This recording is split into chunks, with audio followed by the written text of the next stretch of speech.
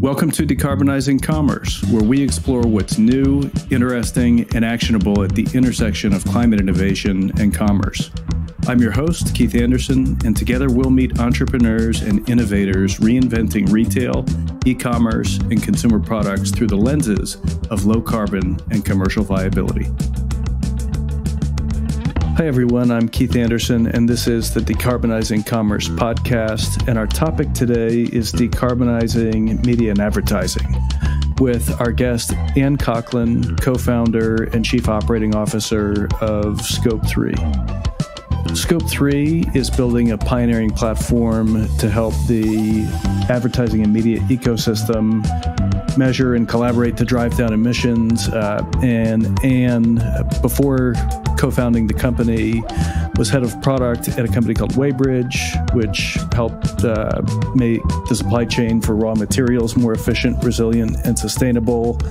And her background prior to that was really in product leadership roles in the ad tech landscape, and is also part of the Ad Age 40 Under 40 list. And before meeting Anne and getting to know Scope3, I didn't understand the size of the emissions challenge in advertising and media, or what drove it, or what the industry can and is doing to collaborate to reduce emissions. But I learned a lot speaking with Anne, and I think you will too. So I'd love to introduce you to Anne Coghlan of Scope3. Hi, Anne. Welcome to the show. Thank you so much for having me.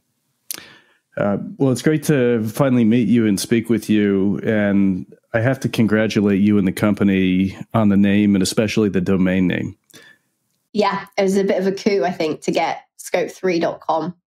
And certainly something that we were quite proud of, to be able to name our company after a whole problem, a whole category of the greenhouse gas protocol, and really shining a light on the need to focus on supply chain emissions.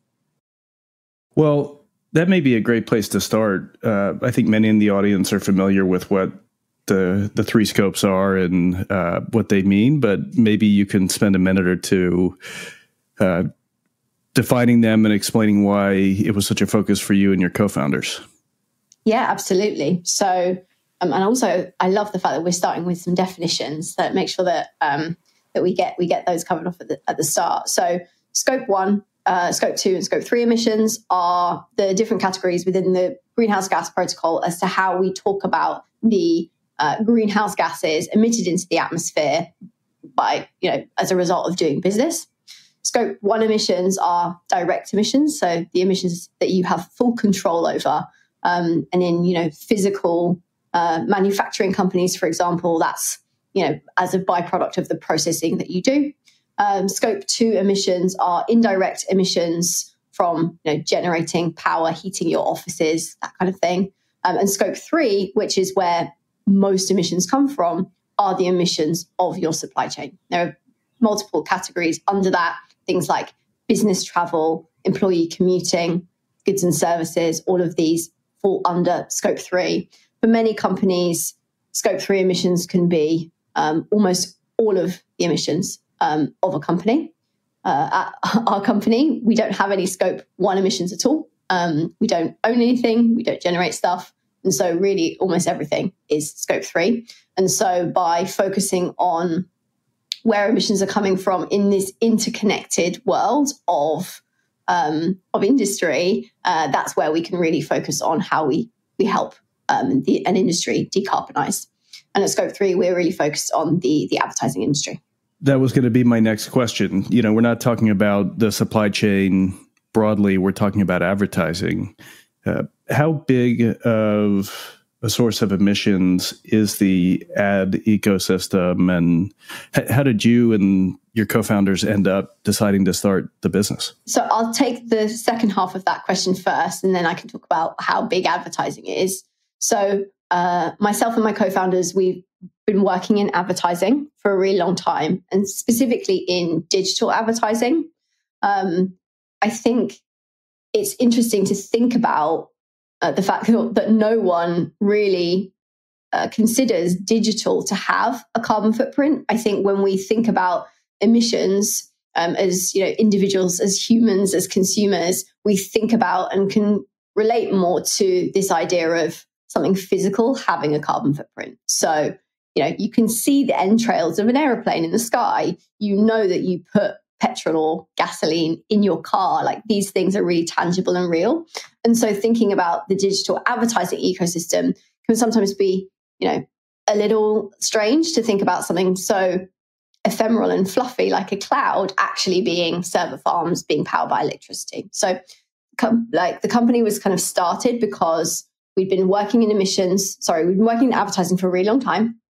And then we actually, the co-founding team, were working outside of advertising with physical supply chain companies. So companies that were buying and selling metal and transporting that around the world, trying to understand and model how we could help those companies be more efficient, more resilient, more ultimately sustainable, and recognizing that all of the physical connectivity, all of the modeling and mapping that we were doing could potentially also translate back into the advertising ecosystem, where we started to realize that there was actually a really large carbon footprint because of all of the electricity being used to power this entire advertising ecosystem.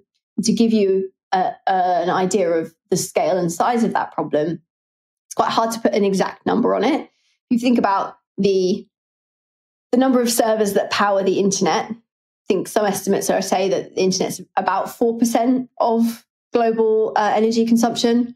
That is significantly powered by advertising. Like, advertising powers and funds the largest companies in the world, like the Alphabets, the Metas of the X's of this world, are all funded by advertising, and so there's a huge part of emissions coming from the internet that is actually this complexity of how ads are delivered, how creatives or the ads are made, and that's pretty big and quite striking.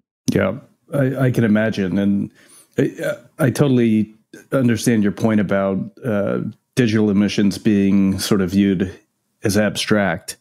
It was certainly one of the areas that I hadn't really paid much attention to until I started discovering businesses like yours, companies focusing on ways of decarbonizing cloud computing or cloud storage. And the big one that I think has been in the headlines over the last several months is the emissions and water intensity of AI. Absolutely. I mean, as you look at some of the disclosures from Alphabet and Microsoft, as they've invested so heavily in generative AI, the processing is really driving resource intensity up. Absolutely. And I think it's that lack of realization that with these new innovations, you need to have a second eye on the environmental impact of those innovations. I think, when I started in the advertising industry many years ago, and really focusing on programmatic advertising, it was so far from my mind. I didn't think about the environmental impact at all. I was just caring about trying to make the internet a bit better by making sure that good publishers were making money from quality advertising, and that users and potential consumers of brands were being found and being shown the right ad for them. Did not think about the fact that for every single ad that is served online, there are hundreds, sometimes thousands of companies touching that transaction. All of the auctions that happen, all of the different computers or servers that get spun up just to do a tiny bit of computation is kind of mind-boggling when you think about it. Had no idea 10 years ago. But now we're in a position where, as these new innovations happen, we can think about some of those second-order consequences and realize that we should be asking those questions about what are the business benefits, but also what are the environmental considerations that we should be doing to make sure that we're not, in 5 years' time talking about how, everyone's carbon emissions have gone through the roof just because the number of servers that we've had to bring online to support the weight of this, where ultimately they're not necessarily dramatically improving a business KPI. You and the company have published what I thought was a really enlightening report on the state of ad industry emissions. And maybe it would be helpful, especially for those that haven't read it, just to take a minute and unpack the ad ecosystem and where some of the hot spots are. You sort of set part of it up by introducing how many players touch an ad through the whole life cycle. But I think it would be really helpful to understand with what does the ecosystem look like and where are some of the levers that different players in the ecosystem can pull to move the needle. And then I don't want to jump into it right away, but I would love to go from there to, okay, if we then came back to the business considerations, where have we found there's actually win-wins in terms of we can pull some of those levers and it actually saves us cost or increases effectiveness? Yeah. So we've released 2 reports to date trying to map out the state of sustainable advertising within the digital ecosystem. The kind of headline number in the most recent report that we released, which looked at 30 different countries, looked at the kind of display inventory as well as streaming video inventory, showed that there is 7.2 million metric tons of CO2e being emitted on an annual basis. That is a lot. That is, 400, more than 400 swimming pools of petrol that you would need to burn, essentially. So a significant amount of carbon going into the atmosphere there.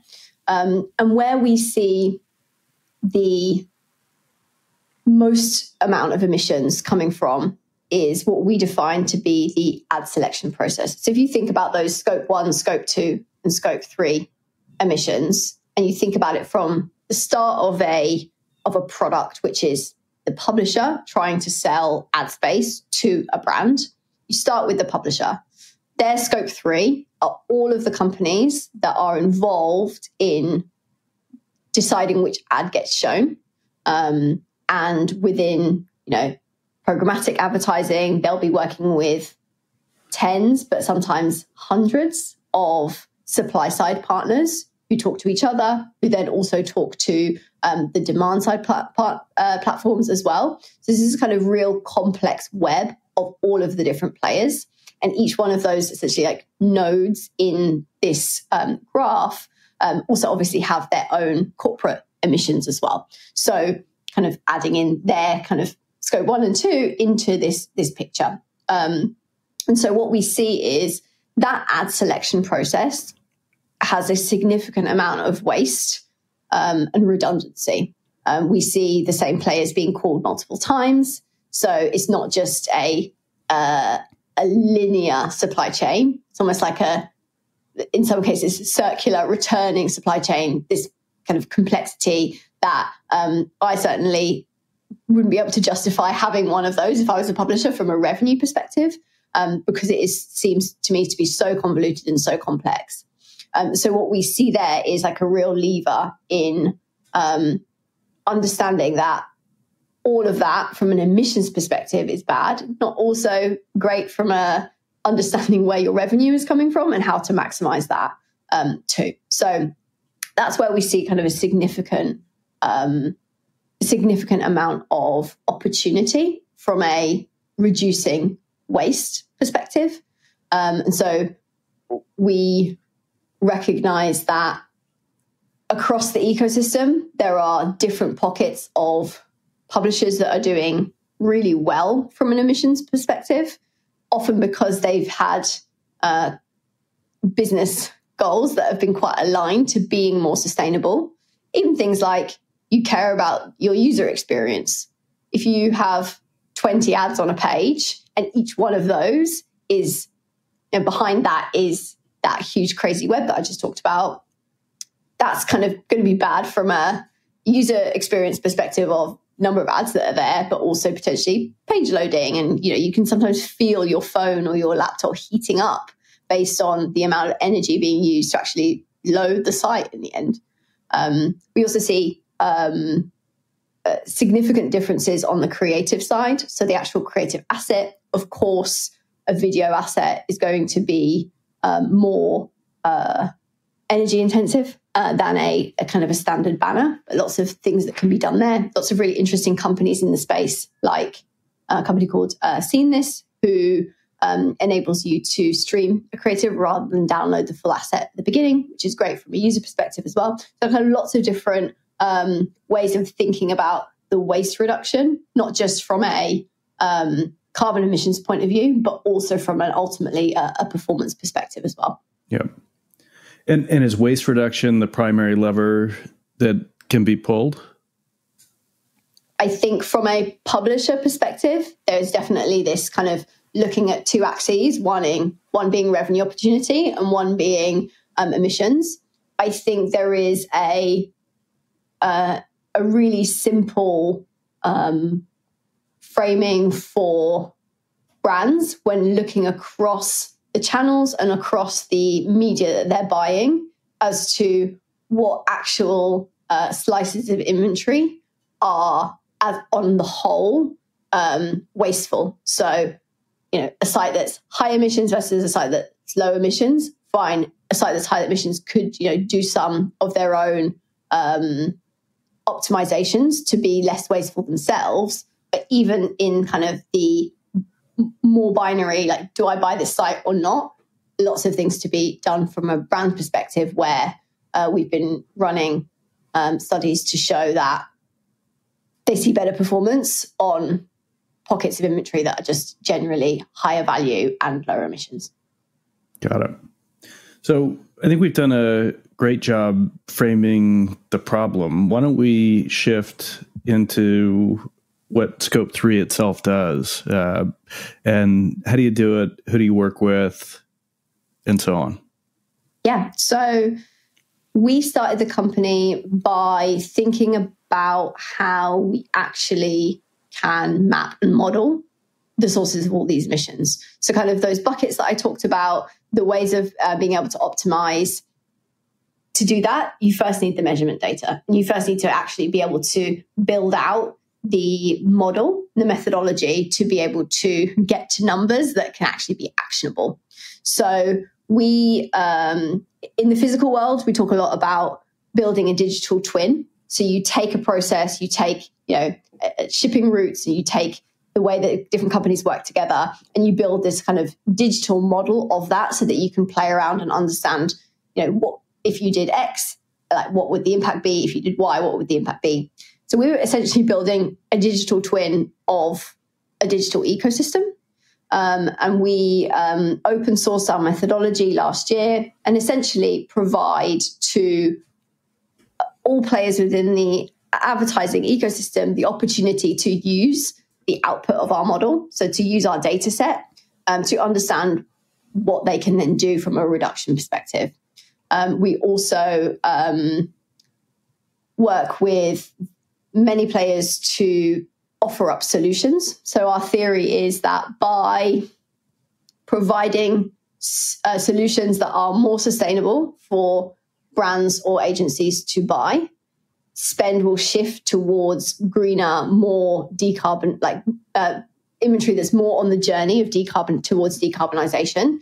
And that will encourage everyone in the ecosystem to essentially be on the race to the bottom.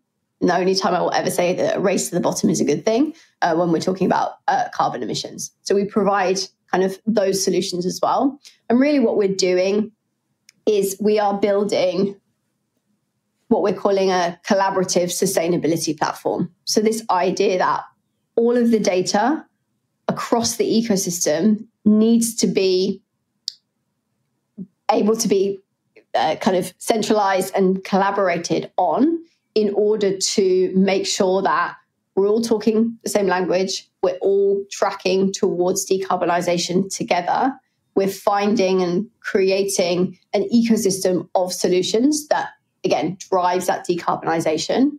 And we're doing that in such a way that we're reflecting the connectedness of the ecosystem without putting sustainability to the side. So essentially bringing sustainability into the center of the conversation when we're talking about media outcomes. And so you've tried to do that, as you say, through measurement and introducing some new KPIs. What are the new KPIs that you're pioneering? So the first KPI that we've introduced in our reports is GCO2 PM. Really rolls off the tongue. We love KPIs.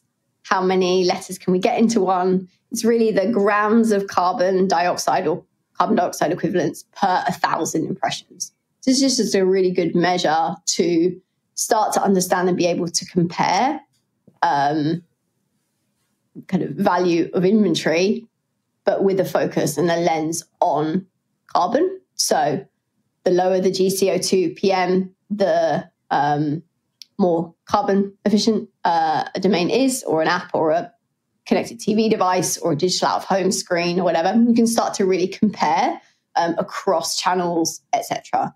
We have partnerships with other companies also focusing on media quality and seeing a correlation between low emissions and other performance metrics. So KPIs like the carbon cost per attentive second. None of these roll off the tongue. I think what we're seeing is that by including carbon alongside any existing media KPI, you're starting to see this nuance that by focusing on carbon numbers alongside whether it's a CPA goal or your return on ad spend, you can start to see different trends and start to recognize where there are areas of your media plan that benefits even more from focusing on carbon emissions. So am I correct then that the primary user would be the media buyers? We have lots of media buyers using our data via channels to start to make decisions. Absolutely. I think media investment teams also are using our data to kind of understand more holistically where there should be broad investment into inventory, again, from a carbon lens. But yes, media buyers definitely focusing on how to make buying more sustainable and essentially adding another axis to the decisions that they've been making before. So spoke with one media buyer last week who essentially says that he takes our data on a carbon emissions perspective, overlays that with the primary KPI, works out what's high emissions and high performance. Okay, we need to lower emissions or maybe move spend slightly away from that because there's a bit of a trade-off there. If it's low emissions and high performance, like let's go, let's put a rocket ship. And then if it's, high emissions, low performance, it's a no-brainer to cut that from the plan. Well, and that was directionally where I was headed next, which was how is the industry beginning to align and integrate some of your data with those conventional performance data sets? Is it happening at the moment just based on the stage of maturity through innovators like entrepreneurs who are exporting data from your platform and merging it with data they already have? Or how is that coming to life? I think we're starting to see it. So our data is now alongside, performance data in a variety of different verification platforms. So Double Verify, IAS, Ubiquity, many others all have essentially an emissions column that enables you to start looking at these things side by side. I will definitely say that this is not a primary KPI, and nor will it ever be a primary KPI. But I think we're definitely seeing, especially with some of the more innovative, forward-looking brands that have ESG goals front and center within their organization, prioritizing sustainability and kind of prioritizing carbon reduction within their plans as something that, is very close to the primary goals of whatever they're trying to achieve. Can you name names? And if not, can you at least profile what some of those innovative companies look like in terms of commitments and really what it looks like to lead? So kind of zooming out from media and advertising just for a second, I'm from the UK, so I'm biased, but 81% of the top 100 UK companies have some sort of net zero goal. But that's Scope 1, Scope 2, usually Scope 1, Scope 2 is 2030, and then Scope 3 is a little bit beyond that. And that's trickling down into the marketing departments, right, from the CEO's office. And what we see is for many large companies, particularly FMCG brands, where there has been such a big focus on how they decarbonize their physical supply chains, right? How they decarbonize their manufacturing, how they make their products lower emissions overall. When there's been a focus there, the marketing department feels like they need to do something, and they're focusing on what they can do across their media planning, and digital can be a significant portion of that. So I think MasterCard said recently on stage that half of their spend in marketing goes to digital, but 80% of the emissions come from digital. So there is an opportunity there, and we see forward-thinking brands recognizing this and lowering their footprint. It becomes a higher priority. And if they can get good performance, then it feels like it's more of a no-brainer. It's a kind of a double win. We did work with some brands through a pilot with the WFA earlier this year. So Reckitt, MasterCard, Philips, Diageo were part of that. And we saw this testing around reducing emissions and whether that should be good for performance as well, kind of come to life and be realized. And so those sorts of brands really kind of leaning in.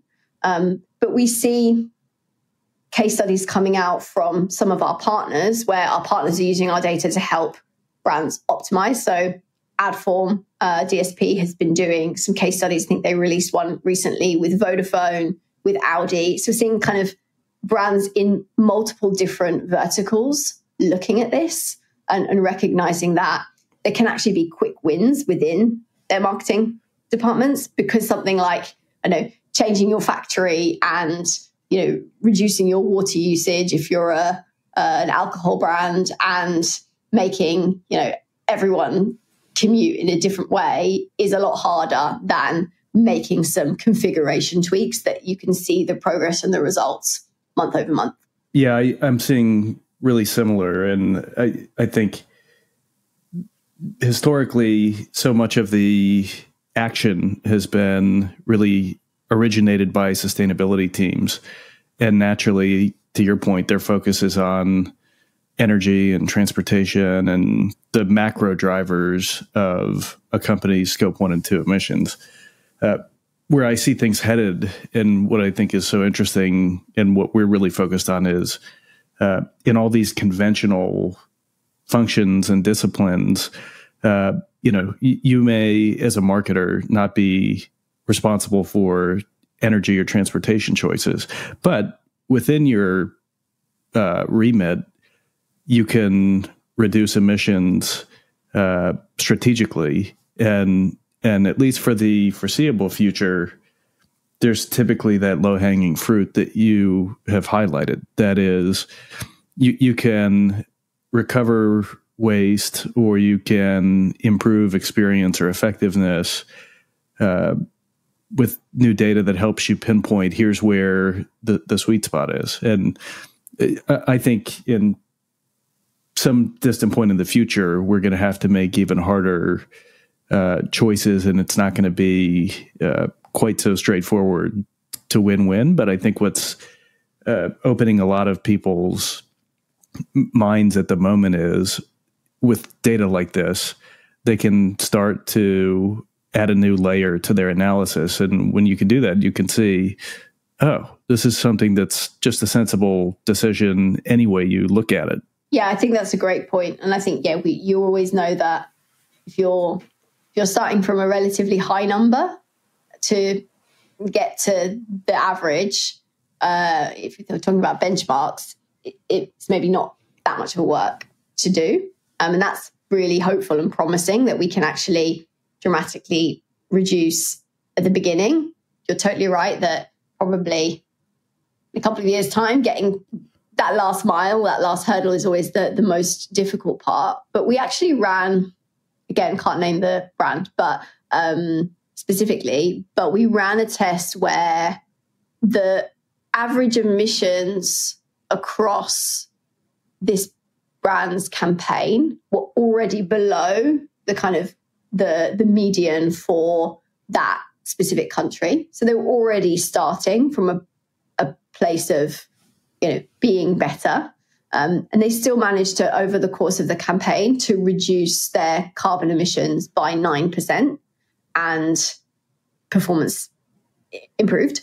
So what that shows is that even if you're actually on the journey and you've already been kind of putting best practices in place without even realizing potentially that there was this positive effect, there is still jobs to be done, and there is still work that you can do to further enhance. So I think that gives me hope as well that there are things that can be done from a low-hanging fruit perspective, to use your words, but also when you're already operating your marketing department with significant best practices, with really good hygiene on all of the other areas of what it takes to run an effective media campaign, you can still do better from an emissions perspective, and it's not going to hurt. Absolutely. And I mean, that makes me think about some of the adjacent or intersecting potential emissions drivers within media and advertising. How do you think about, and what are you seeing in areas that maybe Scope3 itself doesn't directly touch, but what other ways are advertising and media defining and working on this problem?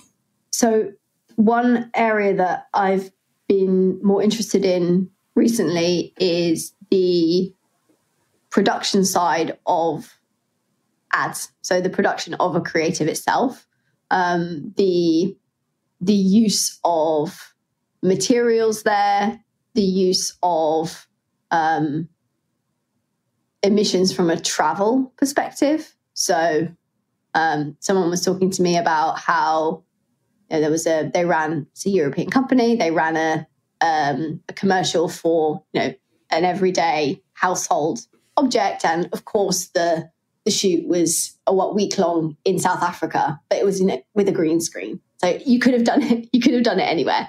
So I think thinking about the creative production world within media. So that's something that I think there are, again, really interesting ways of thinking about how to reduce and optimize emissions and waste there. That flows in, just extends the supply chain out. I think lots of work being done in that area in the industry as well. Yeah, is Green the Bid someone you're familiar with? Green the Bid, yeah, add green. Yeah, that's probably the closest thing I've encountered that's really focused on the commercial production side of things. Absolutely, yeah. And I know that they're pushing for so many best practices, like you use a hard drive once and then you put it in cold storage, and it has to be, in a special place that is in a controlled environment that uses electricity. Can't you reuse those hard drives, for example? And lots of work and thinking being done there in that area of the industry too.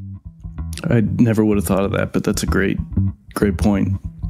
Hey folks, this is the part of the show where we say thank you and see you soon to the general audience, plus and higher tier members of Decarbonize.co. Stay tuned for the rest of the episode.